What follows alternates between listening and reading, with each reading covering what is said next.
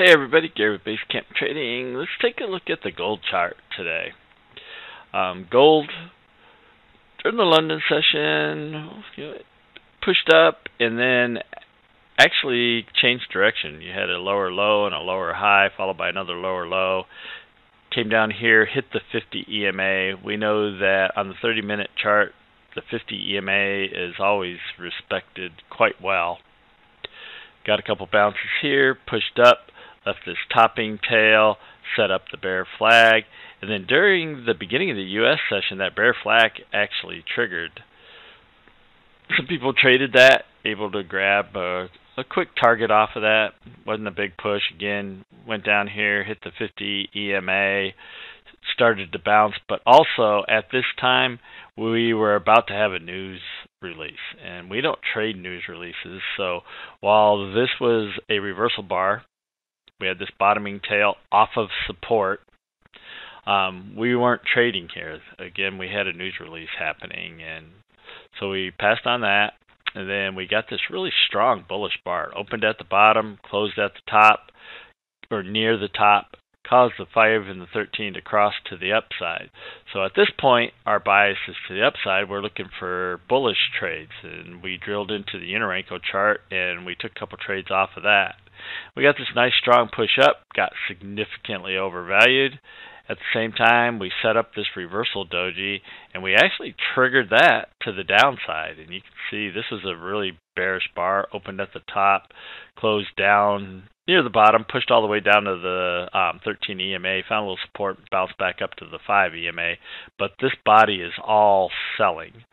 And then this next bar opens right here and pushes all the way down to the 50 again. And but this again, at that time especially, was another really strong bearish bar to the downside. So again, that set up a couple of short trades on our Unirenko charts, but then gold reversed. We ended up leaving this really long bottoming tail. The body of this bar was all buying, so this was a pretty strong bullish bar. The buyers had bought it up and actually took extra ticks to the upside, so they had control of this bar. The next bar opens at the bottom, closes at the top, triggers the bull flag and the strong hammer. So this is a double confirmation for a move to the upside. We had the bull flag set up, and this was a really strong bullish bar to the upside. Triggered that. So at this point now, we're looking for long trades in gold. We get a couple off the Unirenko chart, get a nice push to the upside, and then just go into kind of consolidation and chop up and down throughout the rest of the day. But we were able to get some really nice trades on our Unirenko chart off of our bias from the 30-minute chart. And this is what that looked like on our Unirenko chart. Right in here was where the 5 and the 13 were crossing to the upside, and then right in here is where that bar triggered. Right there, as we were making this wick off the 18, you had a Trender Pro 2.0 signal. We were triggering a 30-minute trigger. Our moving averages are all in alignment. Momentum is positive, so this is a good, valid entry. And these are 4-tick bars, so that was actually good for potentially $400 per contract. Again, depending on how you manage it, we take targets off as we go, 10, 20, 30, 40 usually. So possibly $400 per contract. Again, depending on how you're managing your trade. Then we get the pullback.